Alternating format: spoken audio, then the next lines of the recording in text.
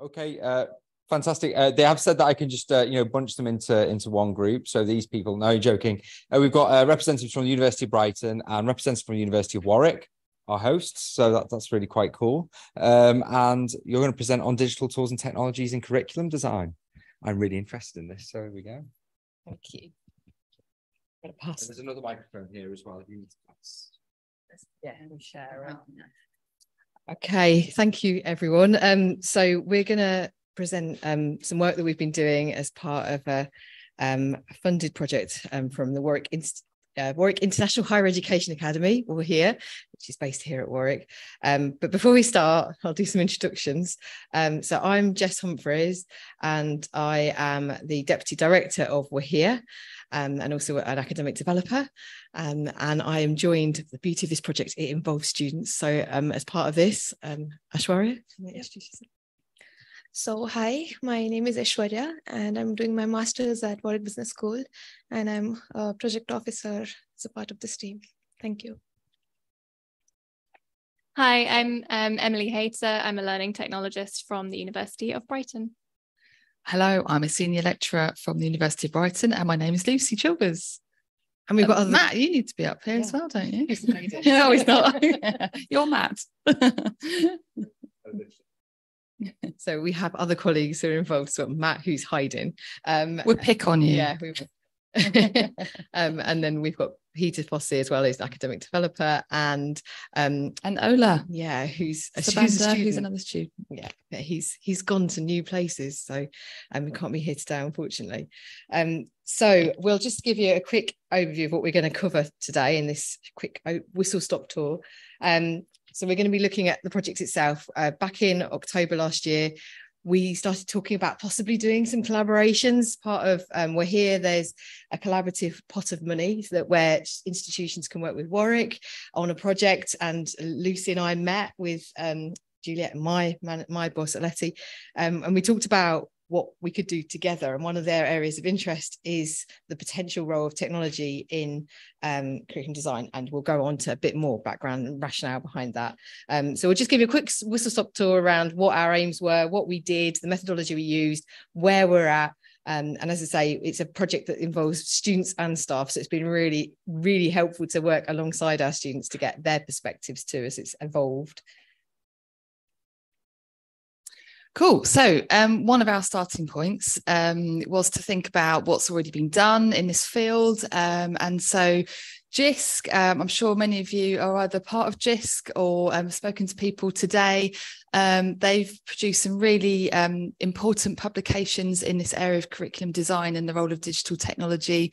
So there's a report back in 2015, I think, or 2016, that produced this diagram in the middle there that's a helpful summary for the different aspects of curriculum design that institutions go through. And that was a helpful kind of highlight for some of the different aspects we needed to consider when we were exploring how technology can be involved. And that study kind of illuminated, which a really long time ago now, if you think how rapidly digital technology has been evolving, but even way back then in 2015, that report shared from about 12 different universities how technology was enabling the curriculum design process to enable more stakeholders, to enable curriculum to be modelled and communicated in more creative ways, and to kind of reduce the admin processes and increase the focus on the design process. We've drawn on the QAA's digital taxonomy for learning, and there's also another really useful document called Beyond Flexible Learning by Advanced HE. So that we're using a shared vocabulary, because it's all very confusing, isn't it, when we're talking about hybrid, high flex, asynchronous, synchronous.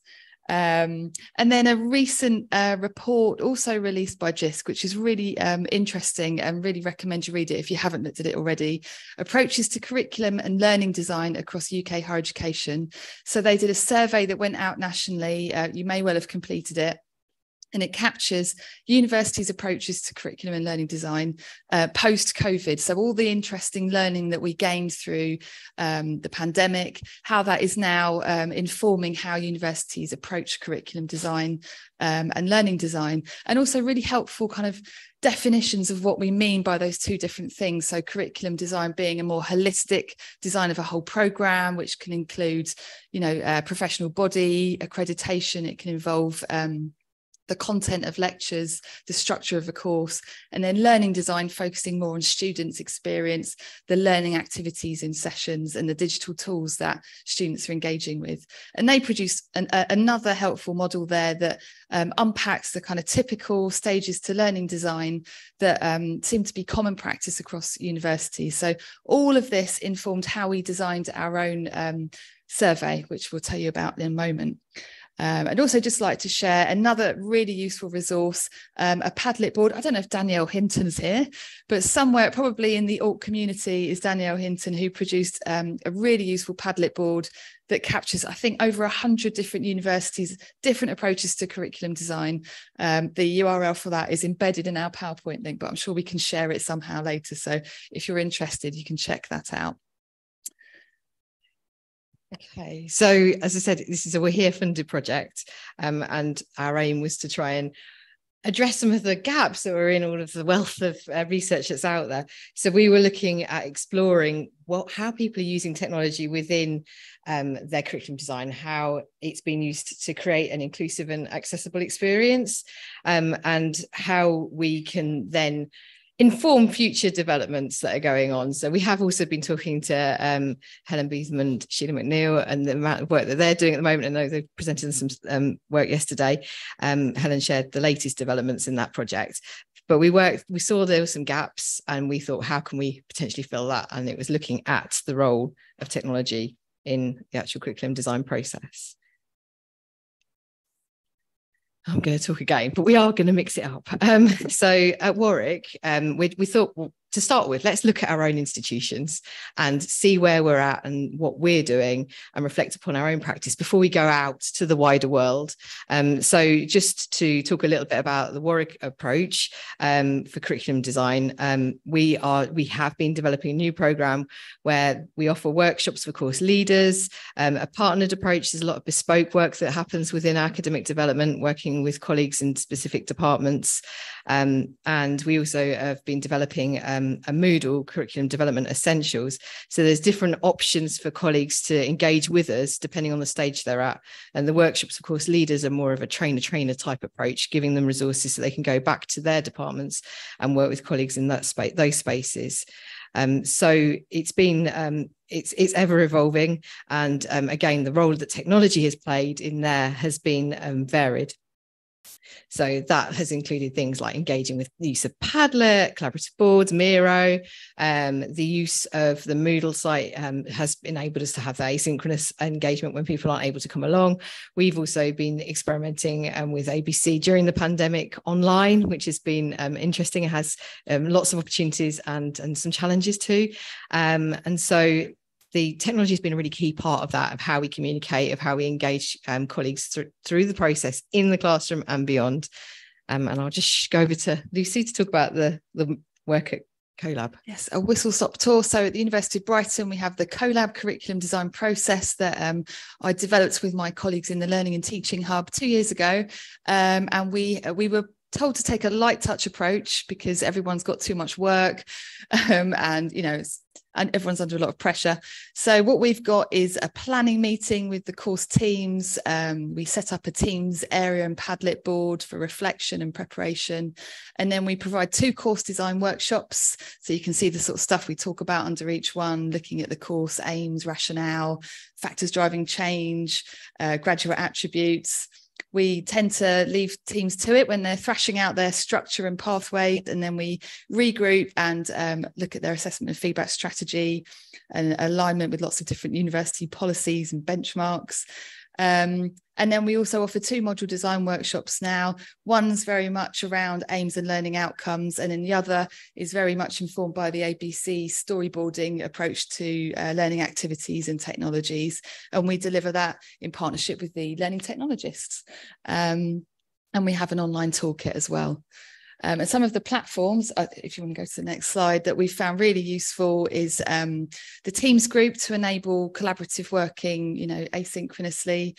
The Padlet board, which also gives students access. Well, they can access the Teams area as well, but, you know, it's just another place to capture reflections, which we structure using our curriculum design framework. And OneNote, that's our magic tool. If you don't know OneNote, it's a really helpful online notebook, and that captures all of the notes made in the workshops, and then people can add to them as well. I can hand this over now. Yeah, so with the kind of the results and the insights from the JISC, the many sort of JISC reports, we decided to do a JISC kind of online survey and disseminated that through kind of various avenues on through CEDA and on sort of a national scale. And we kind of wanted to design the survey itself and all of the sort of survey questions to really kind of plug some of those gaps as we had about in our research aims. And so some of these things we were looking to get kind of more details on were how kind of post-pandemic, when everything went online, but now we kind of have more of an option of how we kind of decide to deliver, what kind of modes of delivery and space were being used in the curriculum design process. And then primarily kind of what digital tools and technologies were preferred as choice and how they were being used at different stages of the process. And then looking at kind of all of the collaborators and key stakeholders, so external sort of PSRBs, as well as kind of marketing communications, students and staff.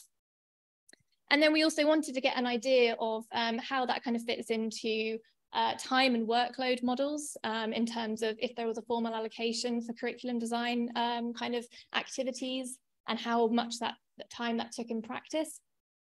And then finally, we asked questions on benefits and sort of opportunities in terms of what kind of tools and technologies really come out to play with encouraging accessibility and flexible needs.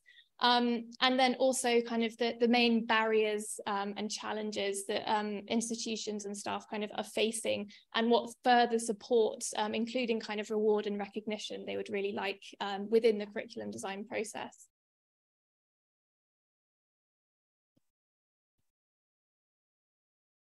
So after designing the questionnaires, these questionnaires were distributed all around the UK via contacts, and we found that 27 people participated in this survey, and these people involved in the survey were mostly module leaders, professional staff, and course leads.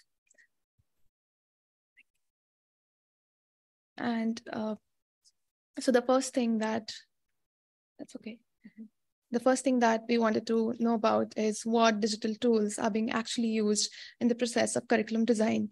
So we can see from the pie chart that a lot of emphasis is given on tools like animation, community building apps, data analysis, along with the growing popularity of AI or artificial intelligence tools like ChatGPT, Bard, and Midjourney.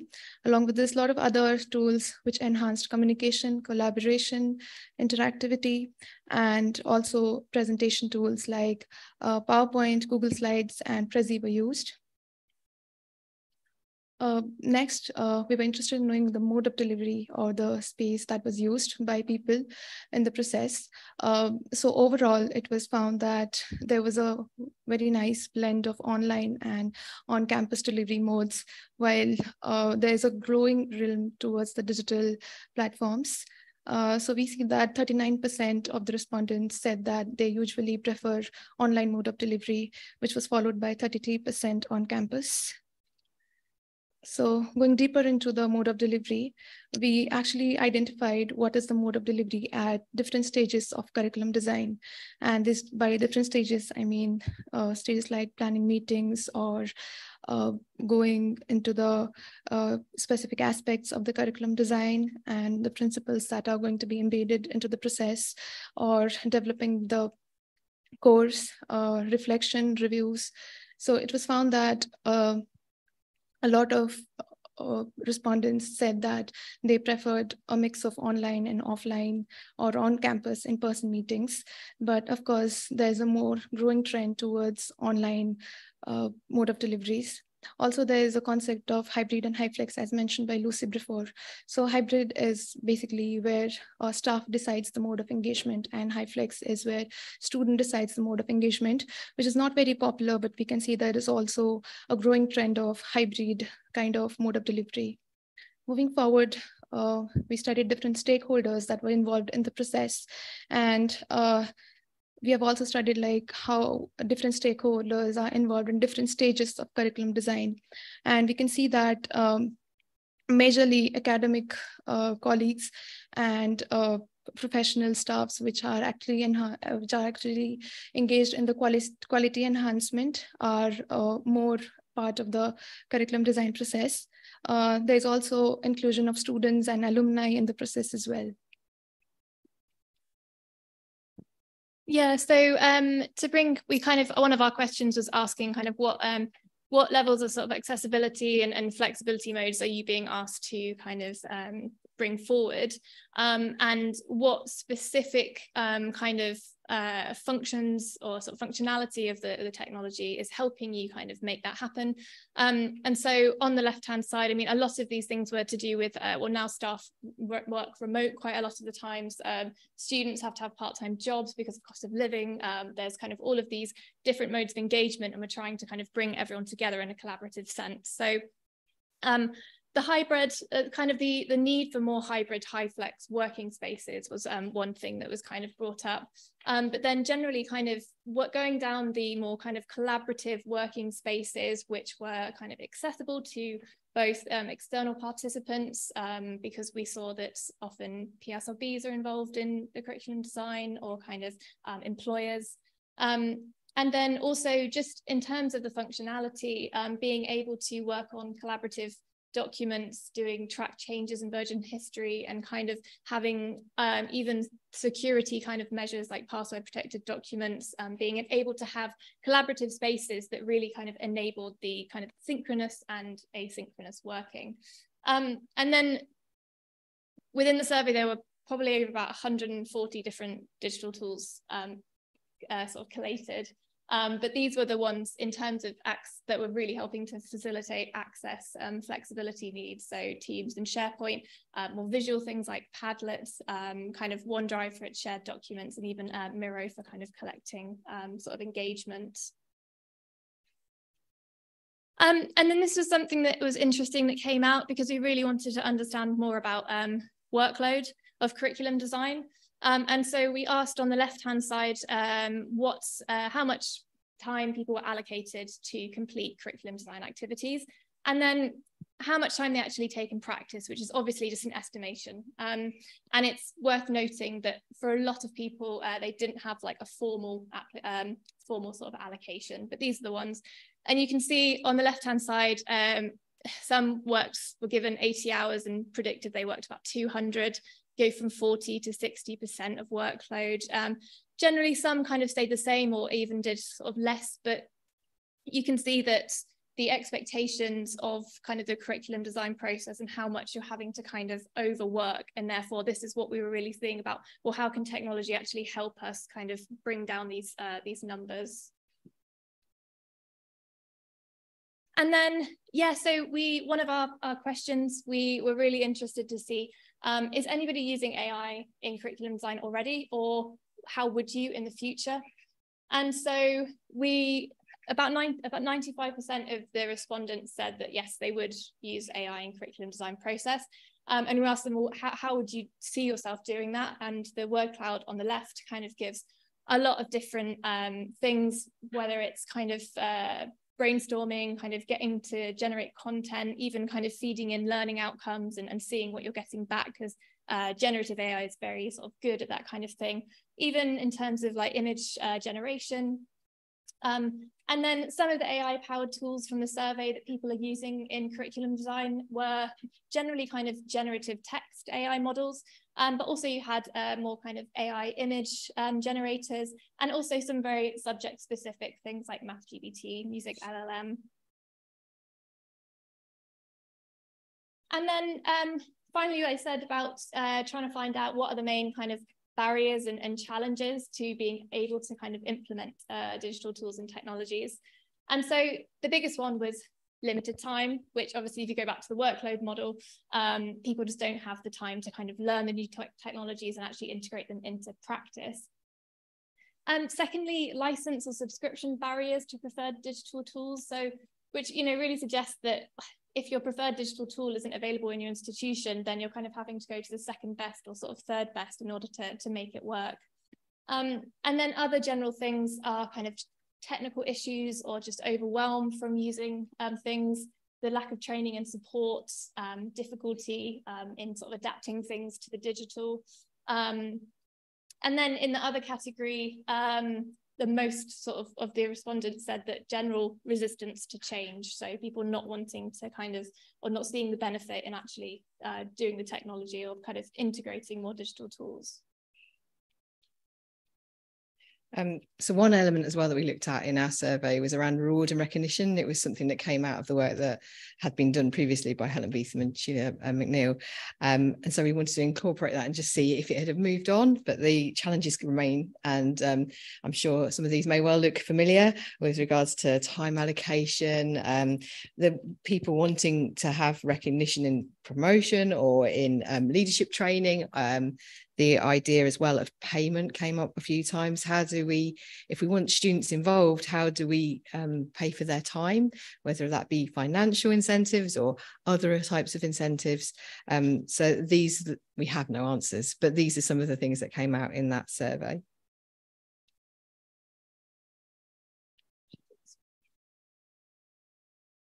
So we're currently in the middle of our kind of next stage, which is to build on our survey findings with some interviews. So we've only done 2 at the moment. So it's still emerging, but we're keen to explore how other institutions are using digital technology in their curriculum design, you know, and if they are using AI in that process as well, because obviously it's a very topical conversation, and we're really keen to learn and see how other people are using, you know, these tools to be more inclusive and flexible in the way that they're approaching curriculum design. So if anyone is interested in speaking to us and sharing what you're doing at your institution, we'll hang back here at the end. So please do come and say hello, and we can get in touch with you afterwards. And we have a couple of discussion questions. I did see we've got a 10-minute warning. So we have these questions, but I guess that could kind of merge into some Q&A as well. So our questions for you are, can you give us some examples of digital technologies which have enabled your curriculum design process to be more inclusive, flexible, and or collaborative, and how? And do you use AI tools such as ChatGPT in your curriculum design process? Do you think there's opportunities and challenges for this? So those are our questions for you. Was there anything else we'd like to say to finish up before we kind of hand over to the floor? It's a project that's ongoing. There's a lot of interest. It came out of work that had previously been done, but the AI thing just happened to get a bit exciting when we started.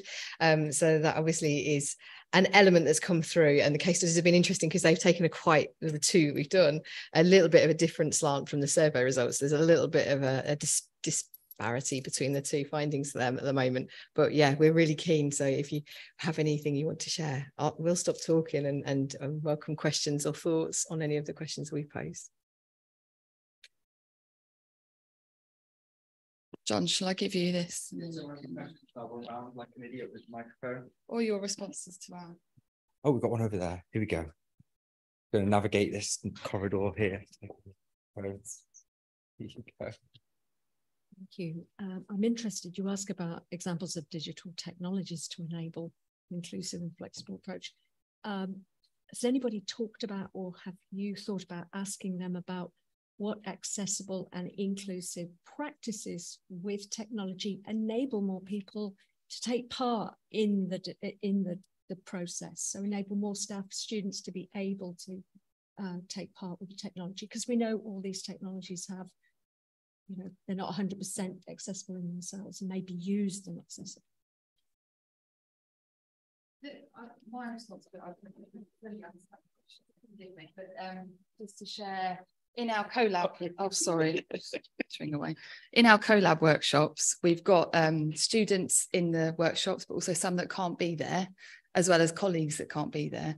So we're finding that Teams and OneNote are really flexible platforms, because you've got some people synchronously live contributing.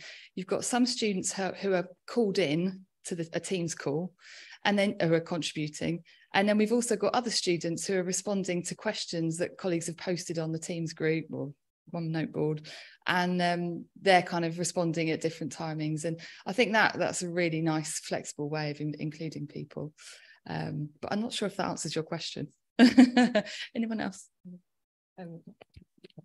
I think in the survey itself, we were trying to find out how technology is being used. So that was our steer. But through the conversations that we've been having with colleagues that have volunteered, and any volunteers here, welcome, we've gone, we can delve in, because we've got more opportunity to find out some of those exact examples, because there was a lot of feedback in the results where we're like, wish we knew who you were, because I want to know exactly what you're doing with the AI stuff. So yeah.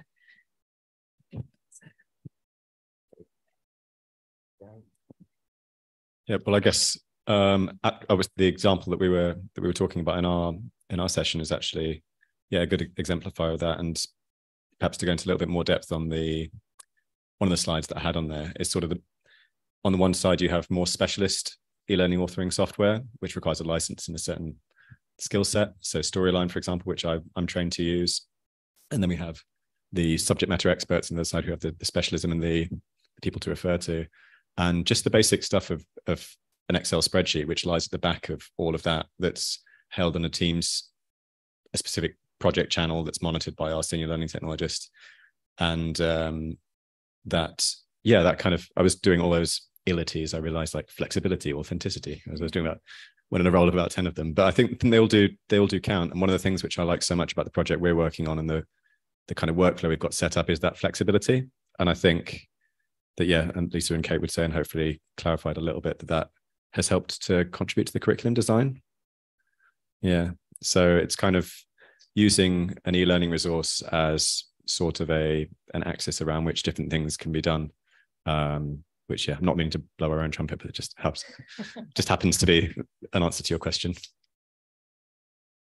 A nice seamless link between the presentations. Yeah.